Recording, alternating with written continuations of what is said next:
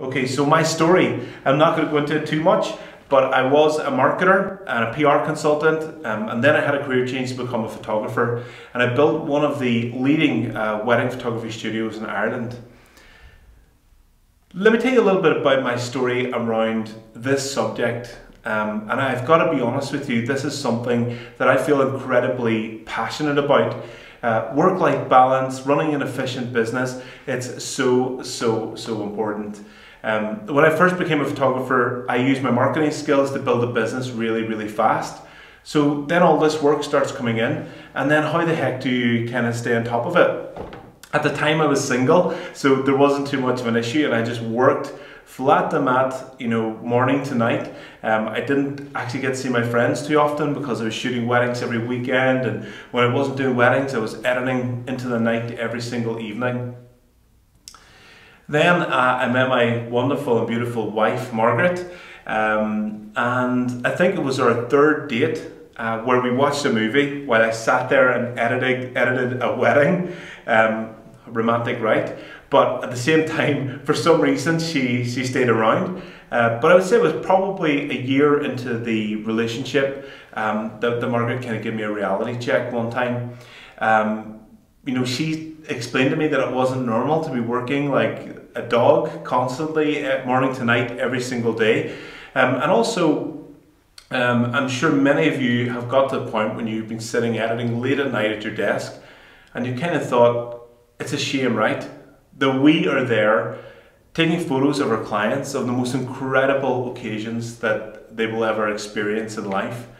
And yet we aren't really experiencing that rich and the fullness of life because we're constantly stuck behind a computer if we're not out shooting. Many of you will know that the photography part of a photography business is a very small fraction. The marketing, the finance, the staffing, the editing, all that sort of stuff is actually a huge part of what you do in a photography business, and photography is the smallest little part. I'd like to take a little quote from Jerry Johannes, and I had the honour to actually interview Jerry Johannes for Photo Professional magazine last year. And Jerry shared with me some thoughts on work-life balance and how he approaches it. He said, "Melissa and I just love what we do. Having work-life balance has been very important for us. At 6 in the evening, we both stop working, and on weekends when we're not shooting a wedding, we don't work. Just having the time off allows us to be refreshed and enjoy other parts of our life. The next morning, we are very excited to get back into work as we are refreshed and ready to do so. Melissa and I are both very naturally motivated. We go out there and we do the best that we can." That's incredible, because think about it, right? You can't be the best photographer and you can't reach your potential if you're absolutely knackered, if you're constantly working, if you're just kind of under a pile of everything. And that's something Jerry and I did discuss as well. It's important to fill up your well of creativity, let's say. And the only way that you can do that is to go out there and be inspired, and I'm a big believer in that. Go for a date with your wife, go to the cinema, read a book, go for a run, whatever it may be, whatever inspires you, it's really important that you do that. Okay, so I want you to be honest with me right now. Do you have a problem? And many of us out there really do have a problem when it comes to this issue. Here's how to identify if you do, right? You work long hours, late nights and weekends, and for wedding photographers, I know that's all part of it, right? You're missing out on your family life. You're not having a life outside of running your photography business. And the amount of time and effort you put into your business is not reflective in the amount of revenue it's generating. I want you to be really honest with yourself. And if one of these issues is a problem, it's not about admitting it to us or admitting it to other people in the community. It's just about recognizing that you have a problem. Okay, so I'm excited to share with you 12 hacks that have helped me to hack this problem of efficiency and work-life balance, and I promise you, start using some of these hacks. They're going to help you to really start moving forward and improving your life. So, number one, it's all about prioritizing your work schedule. Let's have a look at how to do that. On a weekly and then a daily basis, you should begin writing a list of to-do tasks that need to be completed. It should be kept up to date as tasks and new deadlines are added to your schedule. A good tip is to mark each deadline on a calendar so that you don't miss it, and it will guide you when you get overwhelmed by the volume of work and do not know where to begin. When tasks are completed, you can then remove them from your list to build motivation and focus. We use a system called Teamwork. I know there's others out there called Basecamp, and there's a range of different tools that can do this for you. The good thing about having something like Teamwork, especially if you have multiple people that are involved within your business, is that everything is kept together in one place. So it's really, really simple to understand what everybody else is doing within the business. I just want to share with you a little bit of information about the important and urgency matrix. And sometimes this is actually a very useful tool to sit down and chart out the activities that you're doing on this matrix. So a technique that I mentioned, it's a powerful way of thinking about priorities, and use the matrix so you can identify those tasks that are the most important and shift your focus to completing them rather than on the tasks that feel urgent but really in essence they're not important. So I want you guys to put together a to-do list, get together everything that you have to do and plot these tasks on this matrix, okay? Remembering that the definition for importance on this scale is not how important the task is to you achieving your strategies or objectives, okay? So make sure that it's in relation to your strategies and objectives. If you don't have strategies and objectives, you need to get those in place as well, okay? If your task is of high importance and in the high urgency quarter, then it will be in the top of your list, okay? So if it's high importance and then high on urgency, these are things that you need to do right now, okay? The tasks that fall into the low importance and low urgency quadrant are called distractions. And again, think about those distractions. These are tasks that should be avoided at all costs. They don't add value to your business and use up the time spent on important or urgent tasks that really, really need to be done. When planning your to-do list, you need to be realistic about the length of time that's required for the task to be completed, and it's good practice to allow for contingency time in case of unforeseen issues. Okay, so have a think about the important urgency matrix. There's a lot of information online about this system for trying to understand what you actually should be doing.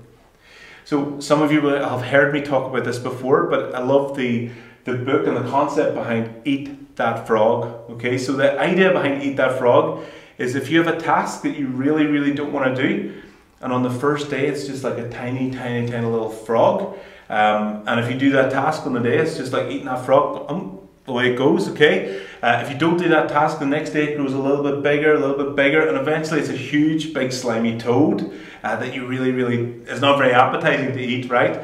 So, eat that frog. Every day when you start your day, pick the thing that's horrible, the thing you really don't want to do, that call to the client to say, whatever it may be, okay, the thing you're dreading, do it first, okay? Get it out of the way. And this is such a good thing because for me, if there's something that I know I really need to do and I don't do it and days go by, like it's just on my mind, and it's very, very hard to get on and put focus into other things if you're constantly worried about this thing that you're supposed to do. And maybe it's 3-4 weeks since you were supposed to do that and it just feels impossible to tackle. So eat that frog. Hack 2. Hack 3, batch.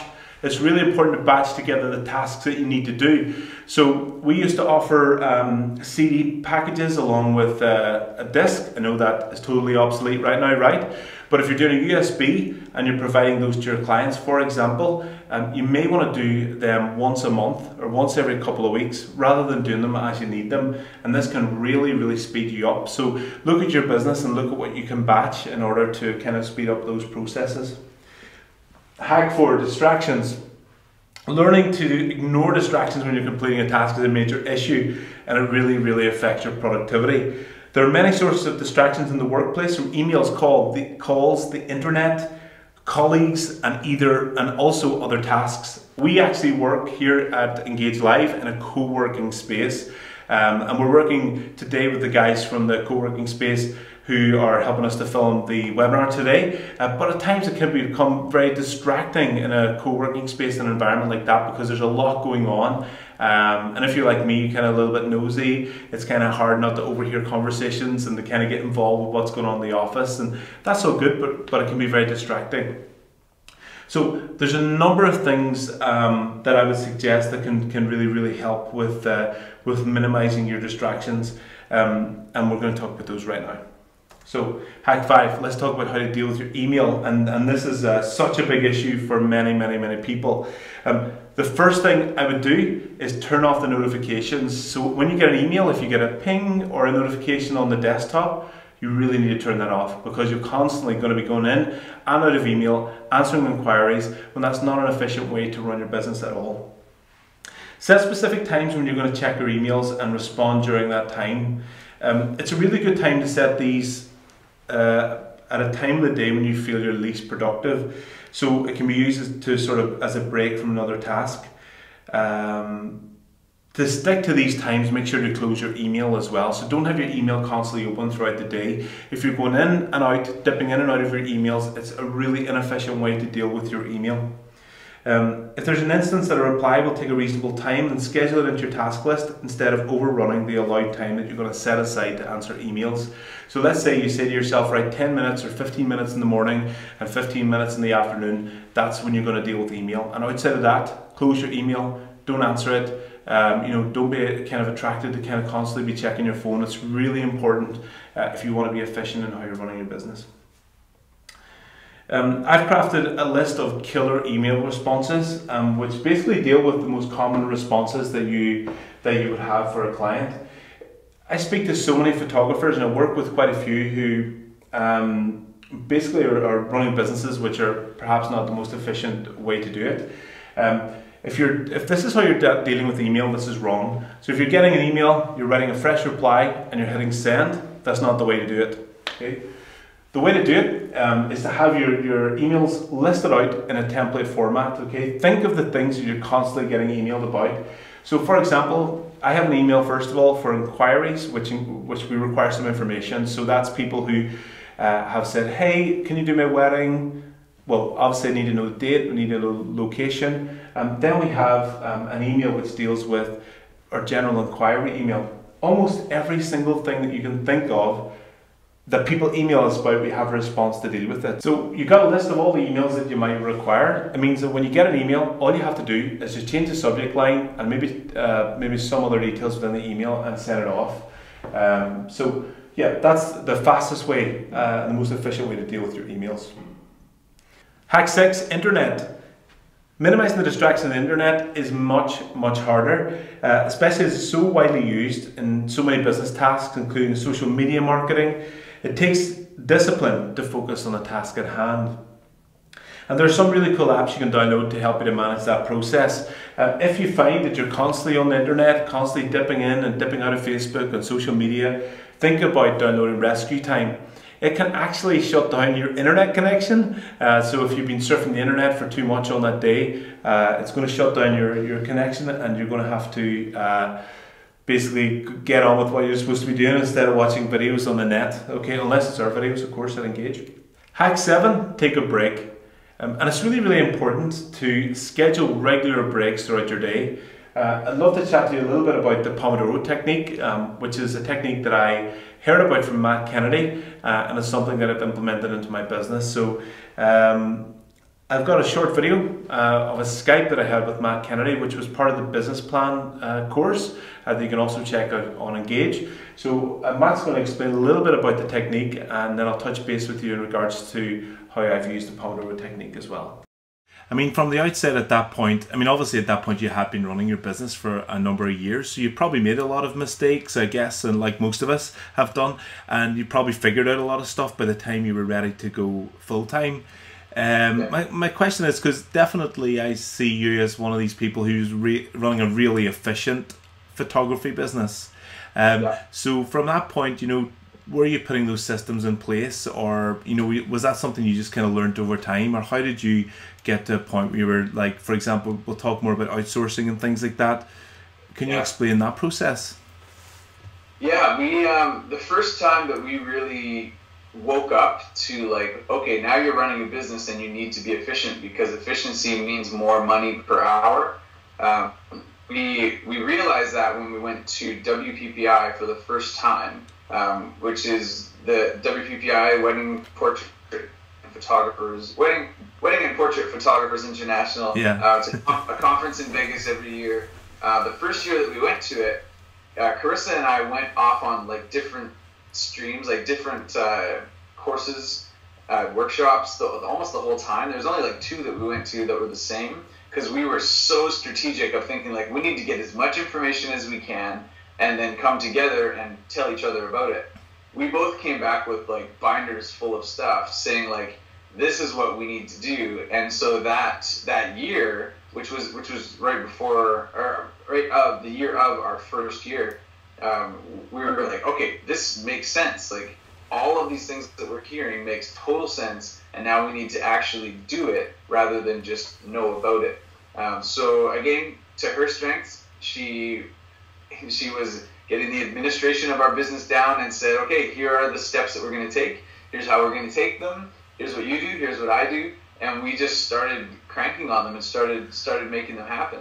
And we noticed a huge change in our family life was the biggest thing. Most of the things that we learned were not, here's how to make more money, but it was, here's how to get your life back and how to systemize so that you're not wasting your time. One of the biggest things that we learned was that we are only paid for times where our clients can physically see us, because they have no idea how much time we're spending on anything. And so it doesn't matter if we spent 1 hour or 10 hours on something. That doesn't make us more money. It may make the product better or worse, but maybe you can help me with this. What's the law of diminishing returns? I think. Yes. The more time you spend on something, the less return that you get for the amount of time that you spent on it. So you could spend an hour and get it great, or you could spend 10 hours and get it really great, but nobody can tell the difference between great and really great. So you have to be able to get it to the point that you're comfortable with it and you're confident with putting out your quality of work or whatever else it is that you're talking about. But you got to also remember that at some point you need to say, okay, it's done, and move on, and become efficient with a system that helps you do that. So that was one of the hugest things that helped us, was at WPPI learning some strategies about organizing our business, with our email, with our contracts, with questionnaires, lots of that kind of stuff that makes things automatic, so that we don't have to always be on email all the time with our clients all the time, because that was taking up a lot of time. Absolutely. And you know what, I think that actually improves the client's experience as well. So it's kind of win-win, I think, actually, for both parties. Just talking about efficiency again, I was going to chat to you about this little thing, which is the Pomodoro. And I guess I kind of read that this is one of the techniques that you use, or that you have utilized. And wonder if you give everybody out there just kind of an idea of what this is, because I read about this, that you were doing this. I started to do this, and it really, really helped me actually to be a little bit more efficient. Good. And there's an app. That's the one that I use. I've got this. I'm old school. That looks cool. I like that. Tomato timer. Yeah. So there's a lot of ways that you can do it, and there are lots of numbers that people will say are best. But basically, the Pomodoro technique is to have a set amount of time that you're working on something, and then have a set amount of time that you're not working on something, and to take some time. There's a few things that work into this that really help. What I usually try to do is 40 minutes on and then 10 minutes off, and with a little bit of leeway. But the 40 minutes on, I try to have as a time. And so the reason for that, and there's lots of people that will say 20 minutes is best, 70 minutes is best. I've just found 40 minutes is great, because that's usually how much time it takes me to do certain tasks that I want to do. And if I know that I can turn off all other things and just focus on one thing and do it for 40 minutes, I can do a great job of it. If I finish it early, I stop early and I do my break early, get a longer break or whatever.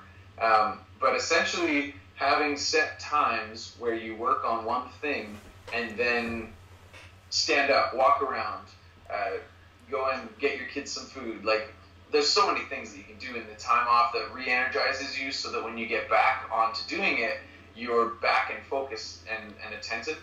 The two things that I would say are important is reducing distractions. So turning off other programs, especially Facebook, and even on your phone, so it doesn't just pop up and give you messages all the time.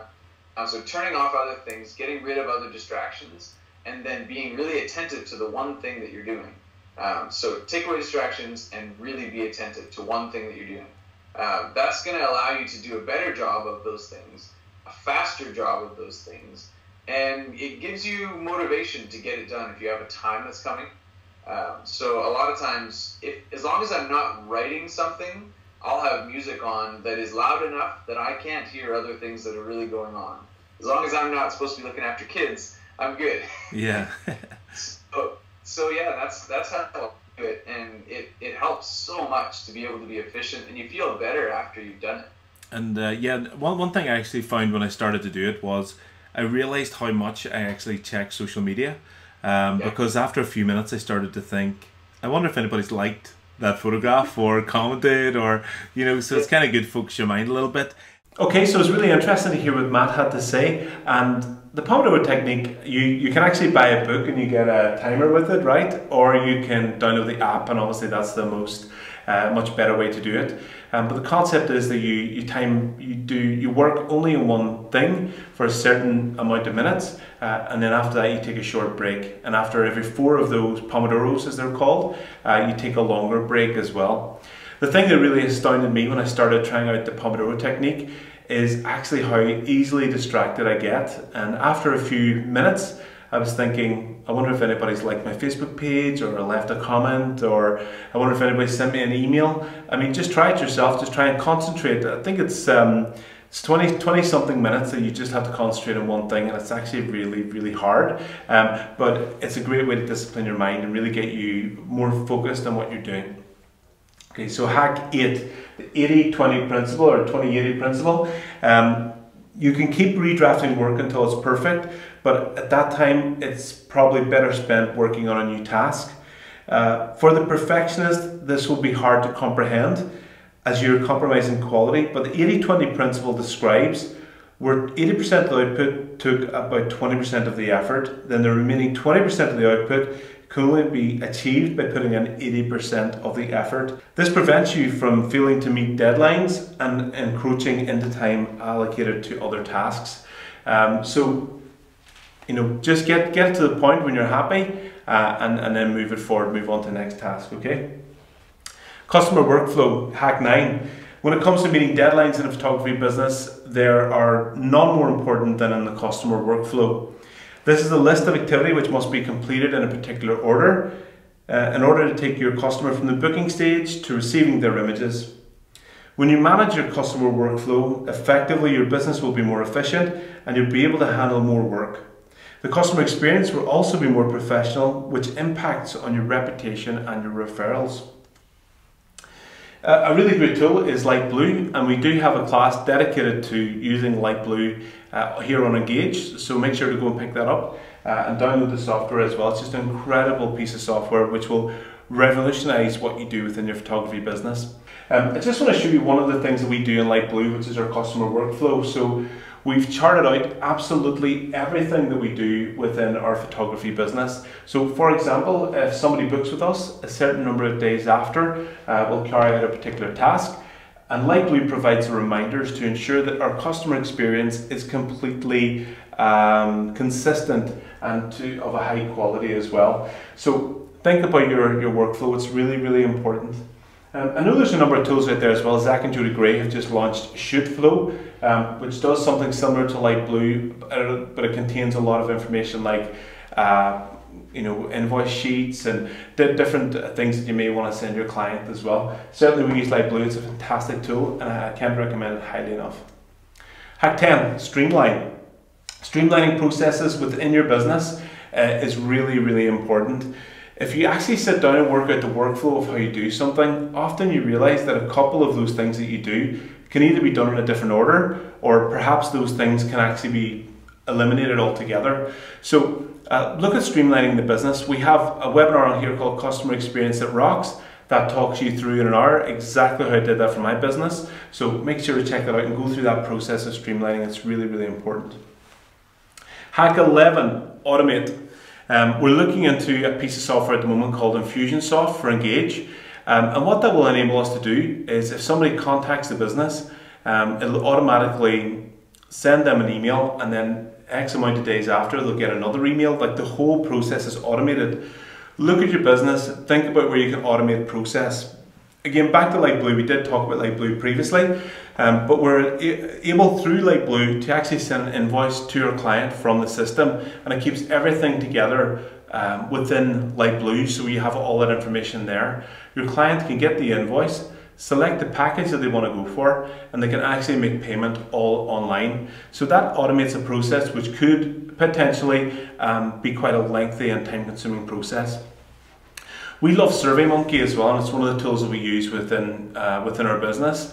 And we have a number of surveys that we give to our wedding clients in order to gather all the information for the wedding. Before we did that, we sat down with each client for an hour to go through the whole process, and again, that was just a very, very lengthy process. So where you can automate, really consider automating for your business. Hack 12, our last hack here today, outsource. I believe that you should work to your strengths and fill those gaps where you're not as strong. So for me, I outsource my financial management and I outsource my editing. I've also got an assistant, Tom, who's now actually an associate here within the business, who takes care of a range of tasks which free me up to get on with the activities that are going to generate revenue. During the stages of the customer workflow, there may be elements that you're not proficient in, or if you don't have the time to complete those things, it's important to think about getting some help. In these instances, you can outsource them to specialist companies, but this does increase your outgoing costs. Consider it as a fixed cost and make sure to charge for it. Outsourcing my editing, I'm going to talk about right now, has really freed me up to do everything that I've done over the last couple of years. So let's look at shoot.edit. Fast is best. They're the outsourcing company of choice for my business. I'm shooting around 50 weddings a year, which are outsourced to shoot.edit. I can pretty much edit a wedding pretty quick now, I'd say maybe a day, and I know other people are doing it in a few hours. Other people are spending 30 to 40 hours to edit a wedding. It's a complete no-brainer to have somebody else to outsource to do all the editing for your weddings. That means that you're freed up to do activities which will generate revenue in your business, because the truth is, if you're behind your computer, if you're editing, you're not being profitable. And at the end of the day, if you actually worked out for the average photographer how much they're getting paid for that time that they sit in front of the computer editing, they'd be better off working at McDonald's. So I definitely am a huge advocate of outsourcing. Think about shoot.edit. They do a free trial as well. I think we can hook you guys up with that in the Engagers group on Facebook. Make sure to add us and we'll get you in there.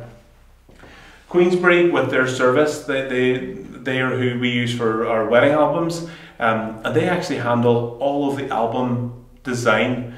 So it means that we're not having to kind of take that process on board as well. And the designs that they bring back are just fantastic. They look amazing. So, you know, think about outsourcing areas of your business, such as album design, such as outsourcing things that you don't necessarily need to do, things that aren't going to increase your profit in your business, and put your time and put your effort into sales, marketing, driving your business forward, improving your craft. And these are the things which are going to really make you stand out in among the competition. Okay, so final thoughts. Supercharge your workflows by creating processes and templates for actions you would take on a regular basis. Make sure that you've organized your workspace as... Okay, sorry, I'm going to start that again, okay? Okay, so some final thoughts. Supercharge your workflows by creating processes and templates for actions you take on a regular basis. Make sure that you've got an organized workplace and studio.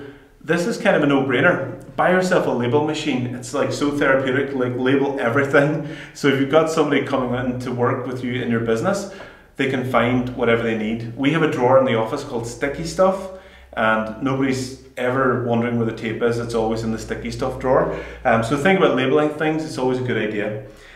This is going to save you a lot of time in searching for information and resources. And definitely think about things like that you can do within your business, and please implement these 12 hacks into your business and into your life. You, your family, your customers, your friends will thank you for implementing these 12 hacks into your business. A final thought from Jasmine Starr. Jasmine says she has an overall global to-do list. She says, this is where I list my workflow, every detail, every project, every step in the project.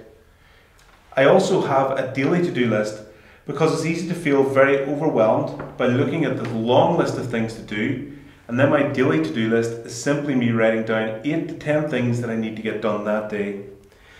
And it's so amazing if you list 10 things that you need to get done that day, you actually get them done.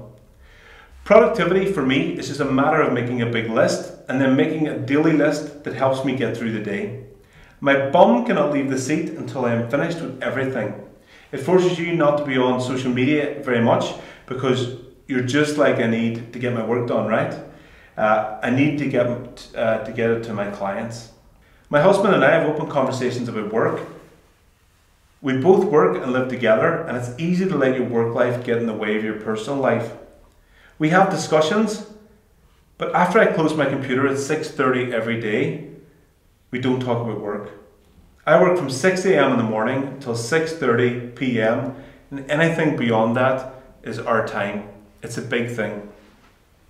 So I have to be productive in the hours that I'm working, or else I won't be able to spend time with my husband and my dog, and that's my top priority.